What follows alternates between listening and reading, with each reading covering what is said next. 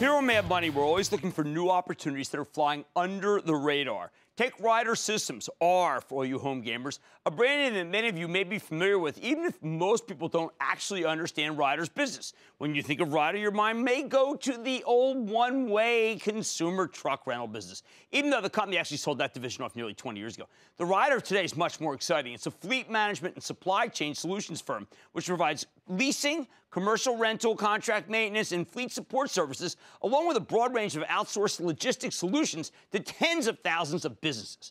Ryder's stock has been a real winner as more and more companies outsource these transportation and logistics functions. The stock is up more than 22% over the last 12 months. It's doubled over the last 3 years. Even up here, though, I think it's got more room to run, in part because it's still fairly inexpensive, trading just 13 times forward earnings estimates. More than that, though, Ryder just reported a robust quarter this morning, an 8-cent earnings beat off a dollar basis, even as its revenues came in, some say light. I don't think so. Plus, the company raised its full-year guidance for 2015, although its forecast was slightly below for the next quarter. The stock rallied $1.19 today because I think people understood that this quarter was still one more of many great ones. Let's take a closer look with Robert Sanchez, the chairman and CEO of Ryder Systems, learn more about the quarter and his company's prospects. Mr. Sanchez, welcome to Mad Money.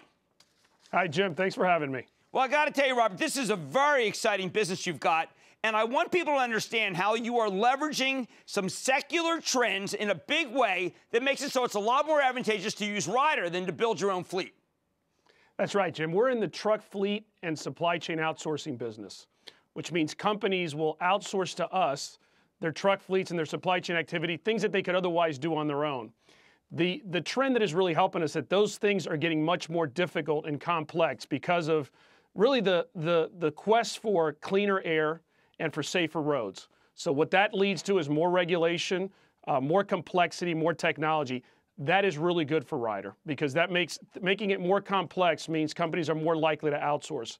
And as of now, only about 10% of companies have outsourced those activities. So we have a very large market to penetrate as these activities have gotten more complex. Now, when people see trucks, for instance, you have an amazing relationship with CVS Health. People feel that with CVS Pharmacy. They're also in the trucking business. Not true, right? That's correct. That would be called a private fleet. So it's a company that needs a truck to move their product, although they're not a for-hire carrier. So they can outsource that activity to somebody like Ryder, which CVS happens to do that. We deliver to about 60% of the CVS stores. So when you see a truck that has a CVS logos on it delivering to a store, that is typically going to be a Ryder truck with a Ryder employee driving that truck. Now, it looks like that once you get in for fleet management situations like a CVS, you then become, it seems like, capable of getting the dedicated transportation solution and then ultimately a supply chain solution so that once you're in the door, people recognize that Ryder does it better than they do. That's right. It's all about being more efficient, being more reliable, and being able to do those things more safely than customers can do on their own.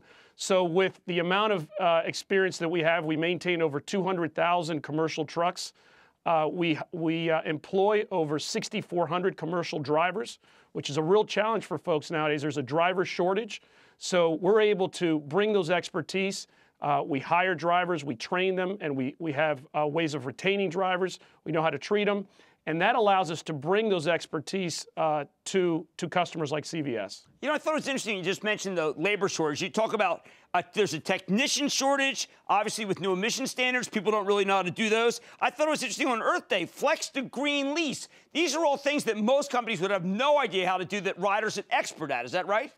That's exactly right. So in a flex to green lease, we will lease a customer a diesel vehicle if they're not sure they want to get into natural gas, for example. But if they're 2 years into the lease and they decide, you know what, now's the right time to switch to natural gas or some other type of more sustainable vehicle, we will allow them to return that diesel vehicle and put in a more sustainable type vehicle. Now, how about the business that is the used truck, so to speak? Because I see that was a key metric, too, that went very well. That's correct. We're the largest independent reseller of used trucks in the U.S. So that business has been doing very well over the last several years as the price of new trucks has increased exponentially over the last several years because of the new EPA mandated changes that really help get the clean up the air and get the air coming out of these engines cleaner. The price of the new vehicles has gone up significantly. Therefore, the price of used trucks has also gone up. And that's allowed us to really capitalize on some of the opportunities that we have in reselling these used trucks that we then build into residual values for leases for our customers. What a great model. Last thing, you talk about pricing was incredibly strong, and it just seems like to me that you are also a great player on the recovery in the United States business. You're largely a U.S. company. You're exactly right. About over 90% of our revenues come from North America. Over 85% of them are from the U.S. We're actually viewed as a pretty good barometer of the U.S. economy because we have a truck rental fleet. We do business with over 50,000 companies, many of them small to mid-size. So when their business starts to improve, they'll come in and rent trucks from us. And when things go the other way, those trucks will come back. Well, our rental business has been really strong over the last, I would say, year and a half to 2 years. And we saw that continue in the first quarter. So from that vantage point, I would tell you the economy here in North America looks pretty good. Wow, what a story you guys have. I'm so glad you came on. I know we profiled you a couple of years back, and I just said, we got to get him on. I see why. Robert Sanchez, Chairman and CEO of Ryder. Why the stock is going higher. Thank you so much for being on Mad Money. Thank you, Jim. Thanks for having me. Guys, this is a great one. What more can I say? I think these guys really have it going. Stay with Cramer. Booyah! Jim Cramer here from Mad Money. Thanks for watching CNBC on YouTube.